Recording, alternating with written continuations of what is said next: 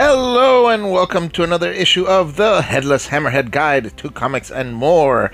So, hopefully you all saw my latest video, which told you about a few changes to the channel, and we're going to be discussing the Lancer RPG for the most part, although I will have videos regarding other role-playing games, other comic-related stuff, and even art. So you can see my post where I outline what days of the week I'll be posting about each of those topics. So Lancer is a new role-playing game. It deals with mechs, so big machines that are driven by human pilots, and they do battles in grand style. If you're familiar with Neon Genesis Evangelion, or even Battletech or Macross, things like that, then you're familiar with mechs.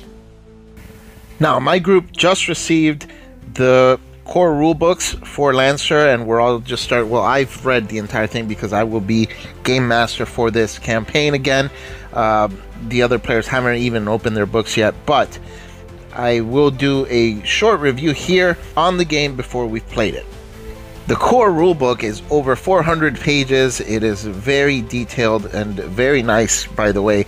The cover is spot gloss, and it even comes with a page marking ribbon built in. It's a very nice book. It's from Dark Horse Comics, and there's got a lot of great art from well-known artists on the inside of the book as well. The game is centered around the pilots and their mechs, and basically there's dozens of different mechs that you can choose from. These are basically like your character class types.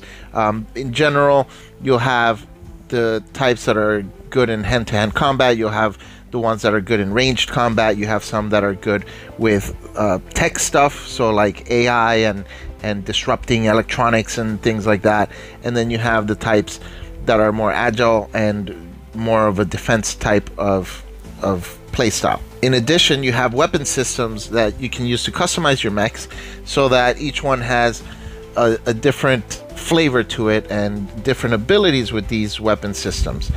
Overall, it allows for great customization on your characters.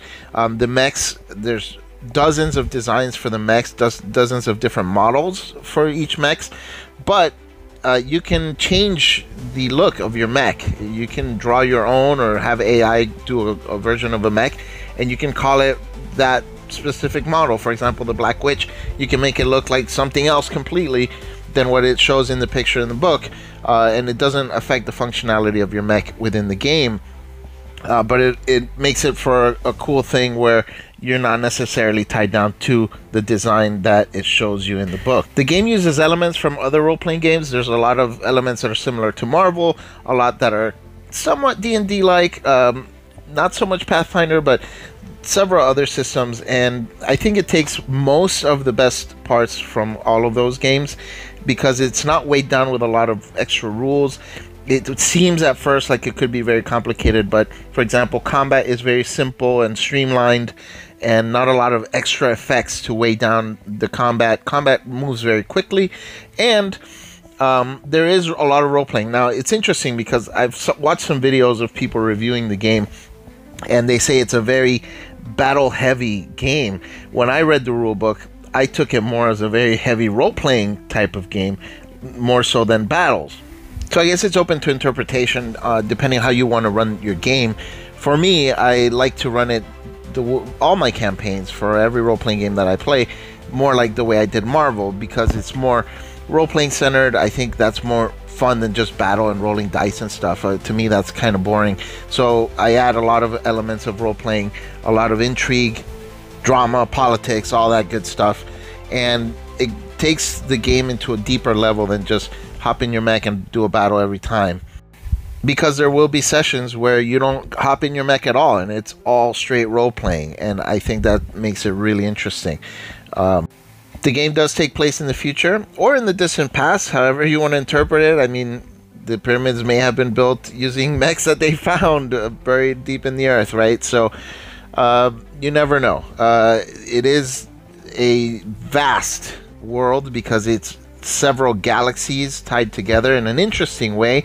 Travel across galaxies is instantaneous through a special way that they've come up with, which is very cool.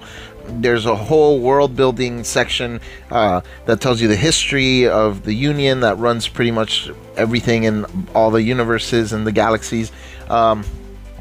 It's a very intricate game, very involved. You can make it your own, of course, make your own section of the galaxy or of the universe, make your own galaxy with your own planets, and you can have it all set in one planet. You can have it bounce around from one adventure to the other across different planets.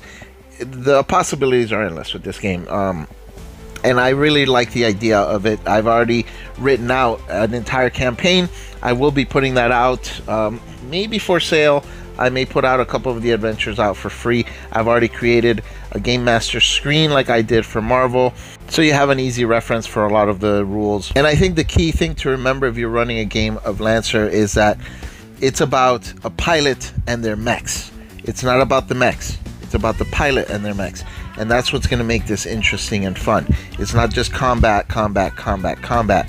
You need to add other elements in there of role-playing to keep it really interesting and make it unique. I think this is going to be a great game. So far, from what I've read with the core rulebook, I'm very excited. I was so inspired that I wrote an entire campaign already, and I think you'll enjoy it too, so I would say give it a shot.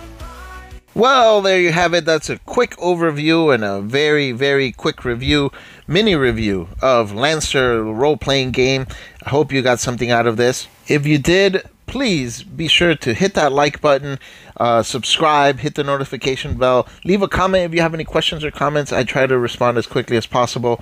And don't forget to check out the video description, because there I'll have links for the Game Master screen for Lancer and other links that are very important as well. Finally, check out my other videos. I have videos where I'm making some drawings. You'll see the process and in a time lapse. I think it's very interesting for some people. I'll also have videos other days of the week discussing other role-playing games, comics, and other stuff. So I'll see you on the next one.